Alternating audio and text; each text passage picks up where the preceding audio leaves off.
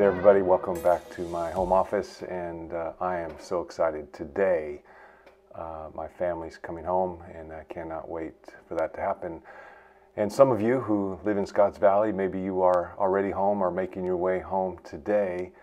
And man, what great news. For those of you in Felton, Ben Lomond, Boulder Creek, Brookdale, we continue to wait and pray with you that you will soon be able to be in your home. And then for those of you who have unfortunately lost your home, our hearts grieve with you and for you.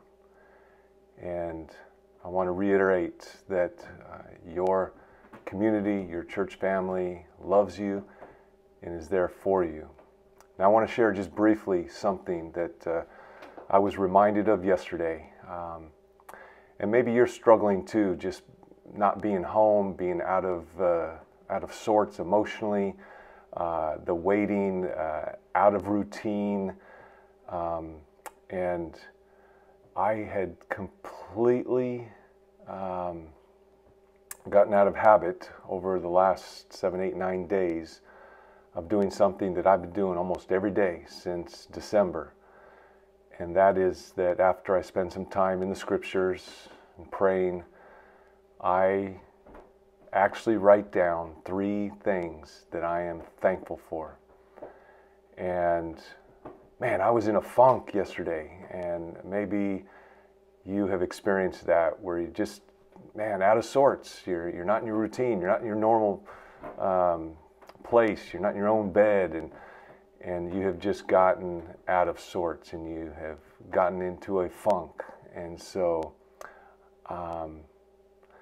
I got right back into it yesterday. I did it again today, and I want to encourage you, no matter what you're facing right now, whether you have lost your home and most of your worldly possessions, or maybe you didn't lose your home and you're actually feeling survivor's guilt, or you feel bad because you know and have friends or loved ones who have lost their home.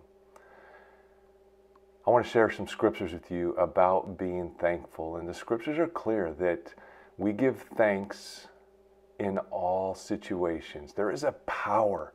There's something that happens internally with the disposition of our heart when we choose to be thankful no matter what our circumstances are.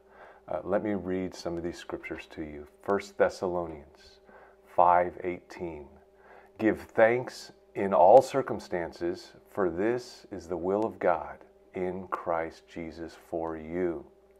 Psalm 107:1. In fact, you can find many, many psalms about thanksgiving. Oh, give thanks to the Lord, for he is good, for his steadfast love endures forever. Hold on to that truth today.